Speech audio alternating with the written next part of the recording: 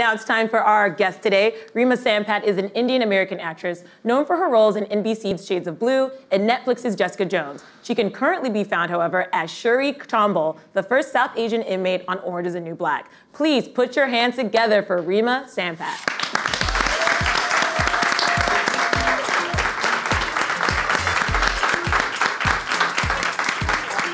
Hi, thanks for coming. Thank you. Thanks for joining us. Nice to meet you.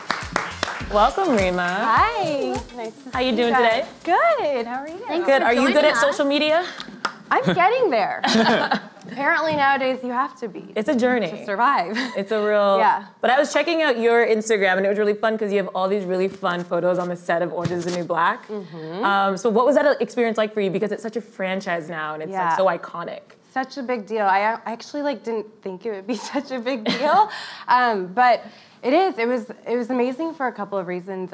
The first was I was just so floored by how many women work on that show, not just on the cast, but the producers, the writers, directors. They were all women, and they're like pioneers. You know, the show is a pioneer. Genji and creating the show for women who are all different shapes and sizes and colors. It was an honor to work on something like that. And then, you know, just getting to play a character like Shruti isn't very common. You don't get to be an Indian inmate all the time who's vile and despicable. So that was really fun for me. And I was pregnant while I was filming it. So my little child, you know, was a part of that as well. Your child's been in a prison. Yeah, and you know, I got to say some vulgar things with her. So can they put that on their IMDb page? Yeah, she will be credited as well. Good. Yeah. The costumes made it pretty easy though, because it's like the loose and then the big jacket. You wouldn't even know the whole. I mean, 6 months of filming, and you can't tell. That's amazing. Yeah. Over that period, what were some of your favorite moments filming and working on Orange is the New Black? My favorite moments, I think, is when we were all together. If you haven't seen it, I'm not going to spoil it, but there's a lot of kickball on the show, and you know, it was really long hours, but we were a team. You know, it was kind of metaphoric, but we got to work together and actually play kickball and try to win. So that was actually really fun. I could feel that emotion when I was watching. Yeah. They're really playing it. Yeah, we were really playing. And this season is the first season they leave Lynchfield, so they're in a whole new place. So was it extra exciting being a part of this iconic show as they kind of reset the world a little bit? Yeah, because I think we were all discovering it together, right? Like the original cast and the new cast. And even the writers and directors and producers, we were all kind of like, how do we navigate this new prison with these new characters? So yeah, that was fun. Yeah, and season 7 is already confirmed. Yeah. So you're going to be a part of that? We'll see. You don't know? I don't know. Yeah, fingers crossed. Hopefully, yeah. But it is an iconic show, and I think it's the longest original content that Netflix has had. Yes. So it's an honor. Yeah. And you're also working on a new pilot right now. Yeah, it's called Serena and Mel. It's about 2 South Asian women who are kind of navigating being adults in New York City, you know, kind of like Sex and the City meets Broad City. And it's great because the whole cast is South Asian, which we're working on, you know, currently. So I play a character named Sheila who's just blunt, straight to the point, no nonsense. Sheila? Inappropriate. Perfect name for that character. Yeah. Everyone needs a Sheila in their life. I'll just say that. Sheila. Yeah.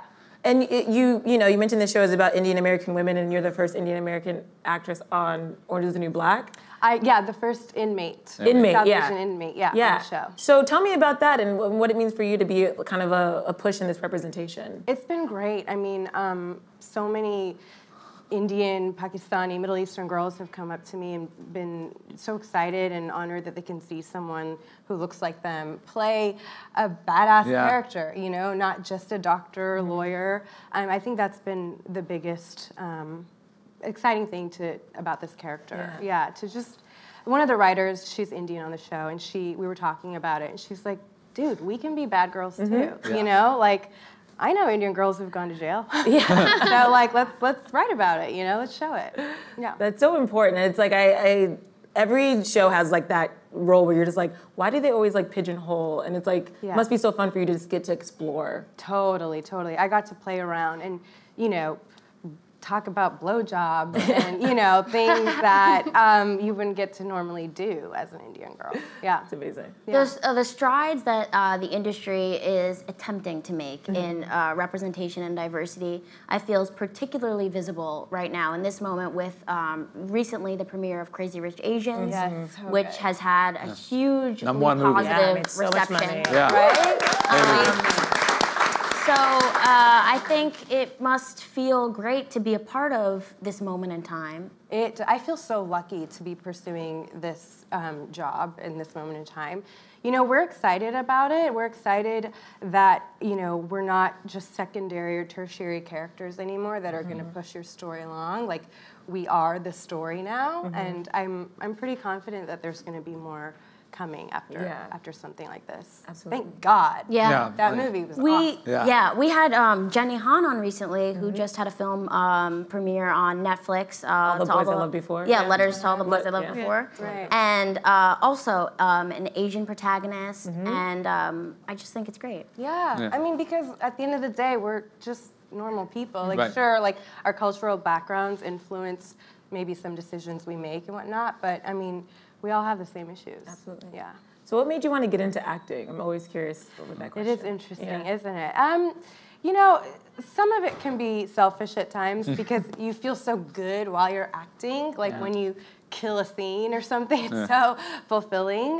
But I think for me, representing my people and where I come from is huge right now. Yeah. And just the outpour of love that's come in, and girls who are like, now feel like they can do it because they see me doing it. That's awesome. Yeah. And is it true that you studied at UCB? You did some improv? Yeah. When I moved here, I did. That's terrifying. Yeah. I don't know how people do that. How far did you get in the improv ranks? I got to like the third. I almost finished. Okay. And then I was just like, I had too much anxiety. I couldn't. I'd rather just improv my own way. I'm about to start 301 next month. You are? Yeah, It's great. Yeah, I'm excited for it. But it's terrifying. We went to his show last month and I had that same feeling. I was like, I don't know how people do this. I was so anxious even watching it. Yeah, I mean, I think like the people who do it naturally are just really good at it. Yeah. I can never figure out the game. I'm like, how do you figure out the game in this? Shannon, you were on the Herald team, right? Yeah, Oh, the game is wow. just the first unusual thing that makes the crowd laugh.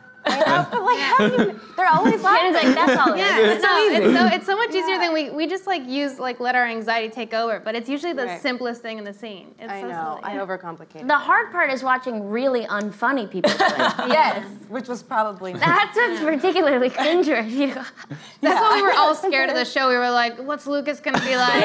We weren't And sure. it was great. He was like the biggest laugh in the room, and we were like, whew, we can actually support him. It doesn't need to be awkward after Exactly. Yeah, it would have been an awkward Monday. It's that thing when, and I wonder if it's actually the same for actors, but for stand-ups at least, Shannon and I are both comedians, and you're backstage and you meet a comedian before a show and you like them, you're always curious how they're going to be on stage so you can really evaluate whether or not you like them. Yeah.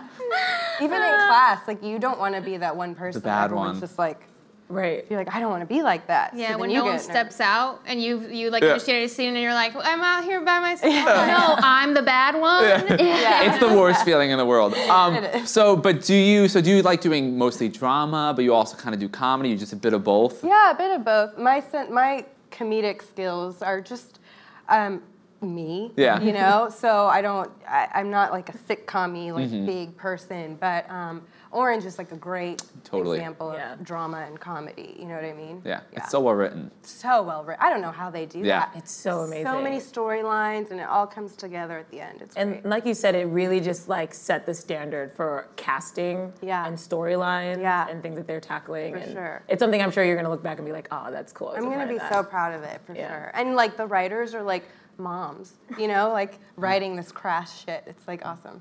I love it. On a different note, I see on a lot of your content that you happen to be very good friends with Anthony from Queer Eye. Yeah, who's that?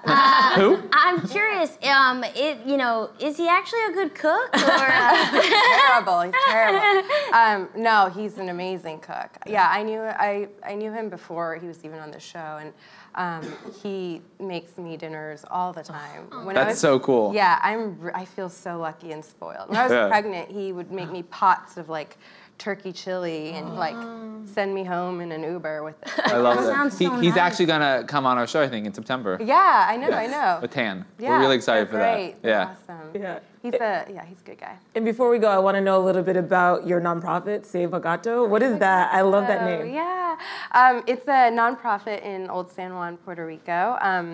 And we basically trap, neuter, and release the cats of Old San Juan. Oh. There's a huge overpopulation of cats there. People don't spay and neuter them. So we trap them, we spay them, and we get them adopted. And we move around like 500 cats a year. Whoa. Yeah, and there's still so many more coming. So spay and neuter your pets. Yeah, that's very needed. That's great. Yeah. Shannon had like upwards of 20 cats growing up in Puerto Rico. Yeah, I grew up in Bayamón. Oh my and I had God. like 32 cats at once was the highest number, but in general, like I had hundreds of cats. Yeah, So we needed to collaborate. Because I was a child and I was like, why can't we just stop? And my parents were like, they're kitten machines. And I was like, I think there's a way to stop them from having more kittens. You know, if you were there, you could have helped us. Yeah, well, I have 5 cats. Oh, wow. Wow. We flew them up to New York. What are their names? Fatty, Twist, Yuka, Chiquita, and Persepolis. Persepolis. Persepolis. Do you think like Fatty is jealous of Persepolis' beautiful name? Or is Fatty actually the Yeah, cute it's one? like, I want the Fatty. twist. Fatty's the cute one. Fatty's the alpha. So Oh, really? I'm jealous of anyone. Fatty. Okay, My name's yeah. Fatty. Might feel like a mob boss. Mom boss.